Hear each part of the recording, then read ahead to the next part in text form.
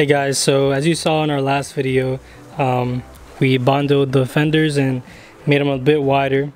So in today's video, we are going to be painting it. So I have all the paint we're going to be needing right here. We have the base coat and we have the clear coat, and then we have the primer right here. This is a special type of primer. It's a gray filler primer.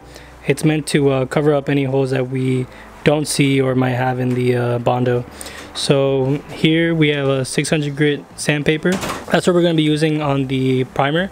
So after we primer, we're going to just hit it with some 600 grit, and then we can start putting in our base coat and then our clear coat. So as you can see, we have some water. This is like pretty warm hot water from our sink. So what I'm going to be doing is putting the clear coat in here, and oops, a little too much water. I'm going to put the clear coat in there, and that way it'll cause less orange peel in the paint when we put the clear coat on. So that's a little trick. And let's just go over here and show you guys how I masked everything. So I masked the hood. As you can see, it's a pretty windy day, but you know, we're gonna have to deal with that. We got all the wheels pretty much masked off already. Got this side masked, the hood's all masked. Really want to make sure that doesn't get painted. We have inside the engine bay is all masked as well. This side, that side. Like I said, it's a pretty windy day, so it's not really the best time to be painting, but you know, I've been waiting a while to do this, so today's the day. So as you can see here, we have a fan, and we're going to be using that to just get any like debris out of the air and just making it go towards outside instead of towards our paint. So what I'm going to be doing right now is we're going to be using some we're going to just mask off the area around the fender with some paper, and that paper is going to work to give us a nice feathered filler primer in there. So that's what we're going to be doing now, and I'm going to have to tape that a little bit better, but yeah guys.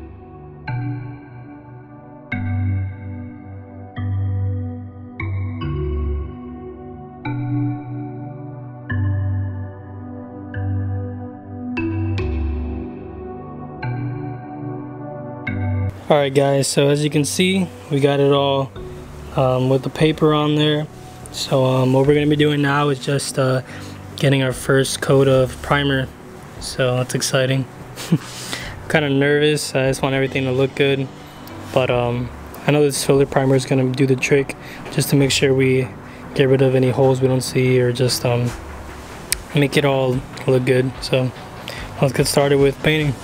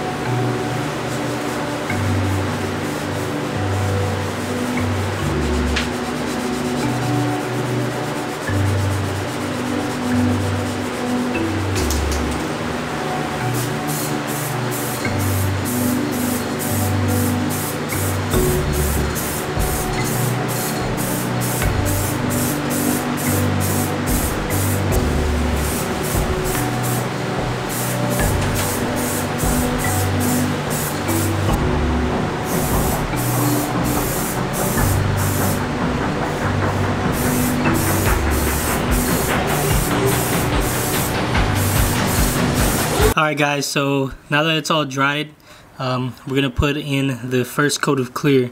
So hopefully it'll start looking a little better.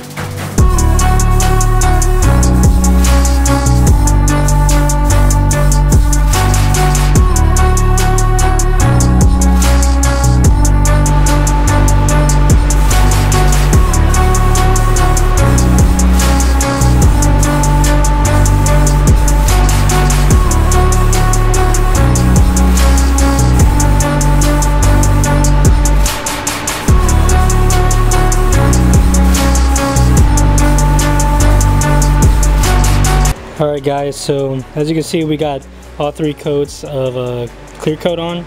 So what we're going to do now is just wait like an hour, and I'm going to take off all the tape, take everything out. So we got everything all unmasked, so let me get this light so you guys can see better. But yeah, that's pretty much how it looks right now. It looks pretty good.